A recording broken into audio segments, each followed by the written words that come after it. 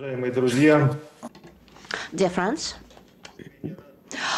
I'm sincerely pleased to welcome participants of today's meeting.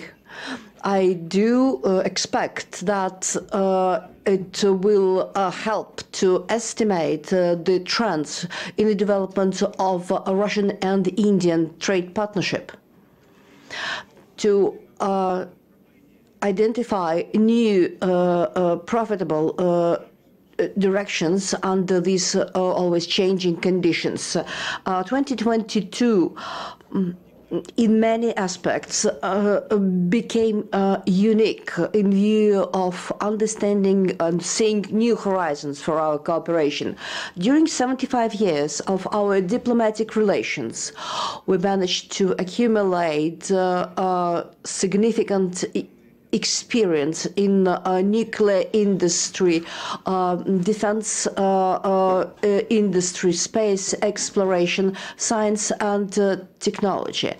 And today we see a new benchmark which calls us to scale and to deepen our dialogue. Already today, that we can say that we will reach even ahead of time the objective set by our leaders to reach the trade turnover of $30 billion.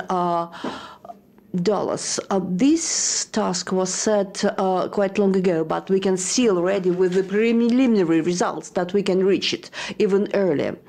Today, it happens mainly due to the supply of hydrocarbons from Russia into India, plus fertilizers and some agricultural products.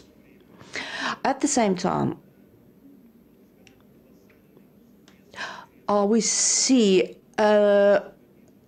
picking of interest from Russian business to India, and we speak about all types of companies, from large corporations to small and medium companies, and we see the same interest on behalf of our Indian partners, and I believe my colleague Pavan Kapil already mentioned that, and it's extremely important to convert this interest into practical actions.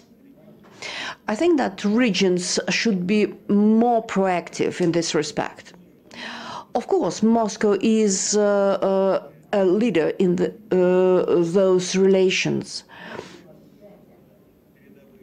Moscow offers trend-setting solutions in IT, city development, medicine, tourism. We already spoke about a recent visit of Moscow city government to India, headed by Mr. Chairman. Moscow is setting the trend for St. Petersburg, Mordovia, Ryazan, Novgorod, Kaliningrad, Murmansk, Chelyabinsk, Astrakhan, and this is not the exhaustive list. We can go on adding new and new countries, cities and regions. We already mentioned the Far East region, and today we have to consider promising agreements between chemical producers, mine developers, construction companies, microelectronics, quantum and biotechnologies. We see a lot of opportunities in joint development of startups.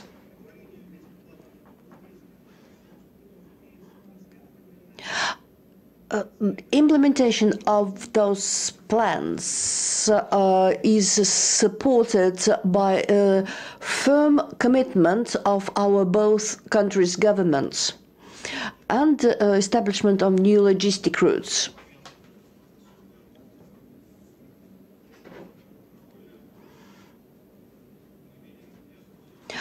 We pays special attention to the international transportation corridor from north to south and sea route to China. We've done already a lot, but still there are a lot ahead of us. We should sign an agreement on the protection of investments, eliminate non-tariff barriers, strengthen cooperation between our customs, consider a free trade in the frame of Eurasian Trade Union.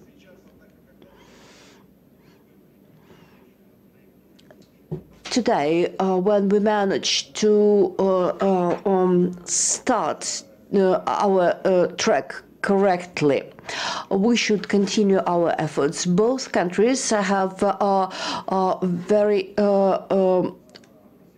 reputable trade chambers, and today it's extremely important to strengthen bilateral cooperation between relevant authorities that will eliminate unnecessary barriers and strengthen our ties. We need a contemporary infrastructure to facilitate the establishment of links and ties between companies and individuals, and such infrastructure may include regional and national trade chambers.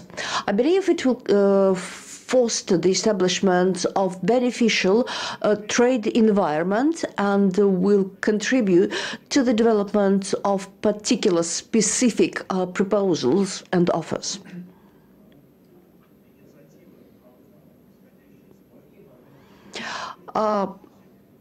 Bottom-up initiative should be welcomed at any level, and the quantity will transform into quality.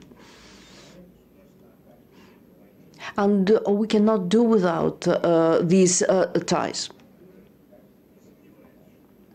Dear friends, I'm absolutely sure that today you will hear a lot of ideas worthwhile your interest and efforts. I assume that this discussion will be of high practical value. I wish you a very fruitful dialogue and success and good luck in all your endeavors. And using this opportunity, I would like to wish you Merry Christmas and Happy New Year.